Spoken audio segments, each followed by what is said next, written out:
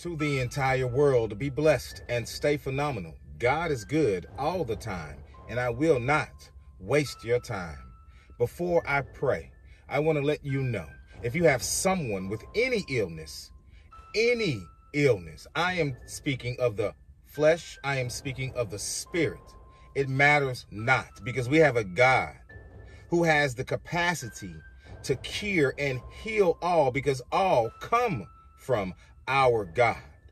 I have a fully disabled son at home. He cannot walk, he cannot talk, he cannot sit, he cannot stand, he cannot crawl. He is a blessing from God. My son cannot say my name. He cannot say my wife's name. I am not saying this to gain sympathy. I am not saying this to gain subscribers. This is a fact in my everyday life. He had complete spinal surgery in 2023. And 2 years before that, he had a life-saving gastro surgery. So I know how phenomenal God is. And during that process, God did send dreams and visions my way. And God did have counselors, spiritual counselors that are not present on this earth, speak to me in my dreams and in my visions, and kept me encouraged. So I am speaking only as God's servant. I am not a prophet. I am not a pastor. I am not a preacher. I am not ordained. I did not go to schools for any religious studies. And I must say all of these things up front, because I am not going to waste your time. But I am letting you know I am a servant of God, just like you. And I go through situations just like you. I've lost jobs because of my family situation. Dealing with my son, I have had employers just disregard the fact of what my son goes through, what my wife and I go through. So I am praying this prayer, and this prayer is for the entire world. This prayer is a prayer of intercession. This prayer can heal all. If you believe in God, if you believe in Jesus Christ, if you believe in the Holy Spirit, now is the time to get to know God, to get to know Jesus Christ, to get to know the Holy Spirit, because knowing is further than believing. Now, I believe and I know that God can heal you. I believe and I know that God can remove all evil and obliterate all evil. I believe and I know that you shall have spiritual breakthrough, that you will have spiritual endowment. The words that I speak are unscripted. I am pulled over in a parking lot. And yes, the video will be edited by the time you see it. But these words are unscripted. I'm going to speak them from my heart, and I need you to understand that I'm not yelling at you, but I am filled with cloven tongues of fire. And the words that I speak, they will obliterate evil. They will conquer all your fears, because the phrase "fear not" appears in the Bible 365 times exactly. That phrase, "fear not," appears in the Bible 365 times.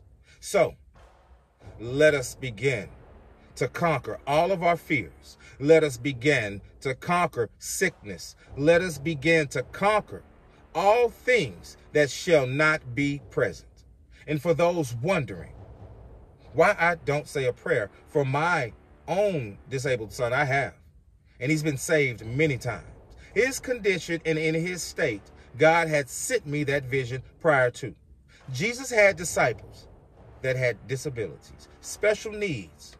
Many people don't understand that, but Jesus had disciples that had autism, and Jesus had disciples that had cerebral palsy, MS. These things most don't know, some do. But let us say a prayer. Our Father who art in heaven, we come to you in the name of Jesus Christ, the Nazarene, our personal Lord and Savior, individually and collectively, Father, by the way of the grace, mercy, and the ever-loving powers of the Holy Spirit, Father. Father, this prayer, we come to you, Father, and we are summoning, Father, you for all the powers that you have of righteousness, of goodness, of healing, Father. Father, we are summoning you in the name of Jesus Christ, the Nazarene, Father. Father, we beseech you, God, by the way of the grace, mercy, and the ever-loving powers of the Holy Spirit, Father. Father, you have given us the cloven tongues of fire. Jesus said that we should go about and do greater works than what he has done, Father. Jesus spoke those words, God. And Father, we are holding right now onto your garment. We are wrestling with you, God, not against you, God, but with you, God. Claiming this victory, claiming that we have the power to heal people, Father, to heal humanity, Father, to heal the flesh that we are in, Father. For we know we are a spirit, Father, but we are first housed also here on this earth, in this atmosphere, in this fleshly being, Father. Father, you can do all things, Father. And Father, we can do all things, Father, through Jesus Christ, the Nazarene, who we call upon now, God, to bring about healing, to bring about restoration, Father. Father, we know that evil does not exist, Father. We know the devil is dead, God. We know the devil is dead because if you spell that name backwards, you have the word lived.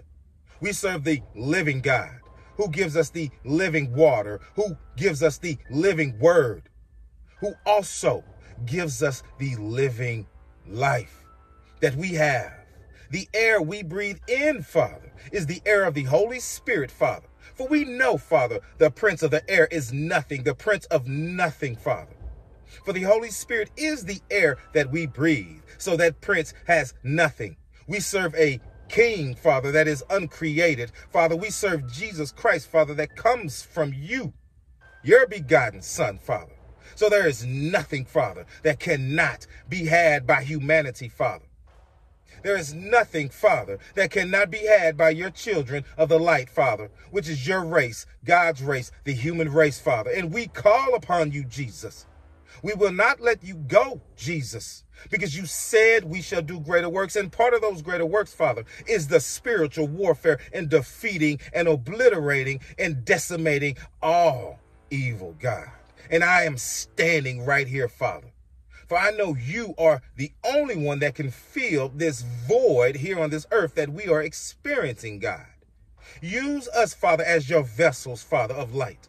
Let us be able, Father, to do more than what any other human has done before, God. For this generation here on this earth has never seen Jesus Christ, God. But we believe more in Jesus Christ now, Father, than what they did 2,000 years ago when Jesus roamed this earth, God. I don't say this in vain, Father, because I know it's a fact, God. Because if we, this generation of people, were placed back then with the knowledge we have, Father, we would have not let Jesus, our Savior, be crucified. It would have been a battle, a spiritual warfare to save the life of Jesus, Father. And we know Jesus lives in us, God, and we know that we can heal. So anyone listening to this message right now, God has his hand inside of your chest and holding your heart, holding your mind, holding your brain, holding your limbs, holding all of your organs. For God created them and you were made in the image and in the likeness, and you do not let that go. That likeness is healing. That likeness is restoration. That likeness is motivation. That likeness is everything that we ever desired. That likeness is everything that we ever need in God. You said you would open up a window and pour out a blessing that we shall not be able to receive it all. Well, Father, let us live in the overflow of that blessing, Father. Though we may not be able to receive it all, Father, let us be fruitful and multiply and fill our storehouses so the next generations be able to receive that blessing too, God. God, we say right now that you are grabbing hold of this generation, not just the youth, everyone alive, Father. Even the ones that do not know you, Father, they shall feel your presence, God. Anytime that anyone watches this video, walks into a room, God, they will feel the presence of that individual and they will know that they are filled with the cloven tongues of fire and that God has set them on assignment, has appointed and anointed them in that process, God. All healing is in you, God. That means all healing is in us, Father. We can self-heal. We believe we can do these things, Father. We also have medications, Father. We have doctors, Father. Let us be able to utilize all of these resources, God. Bless these doctors, Father, so they may continue to learn and spread their knowledge and practice that, Father, in faith, in the name of Jesus Christ, Father, so that your children may be healed, God, such as these doctors have done for my son multiple times. And praise God, hallelujah, you have your surgeons here, Father. But you also have children of the light who use their hands for healing, who use their tongues, Father, to cast out demons, to cast out evil, to eradicate all things that do not stand in accordance with you, God. And here we are. Fill us up, Lord. Fill us up, God. For these and many other blessings, we will continuously pray in the word and blood of your darling Son, Jesus Christ the Nazarene, by way of the grace, mercy, and the ever-loving powers of the Holy Spirit. God, we recognize you here and now. Amen, amen, and amen. God loves you. God is with you. God loves you. God loves you. God is with you. Amen. Amen. Know God is with you. Know God understands, and God will send people your way. Let us use social media as God's outlet, God's account, God's center. That's what we should do. We should spread the word of God all across social media. Share this powerful prayer. Because I didn't say one single word.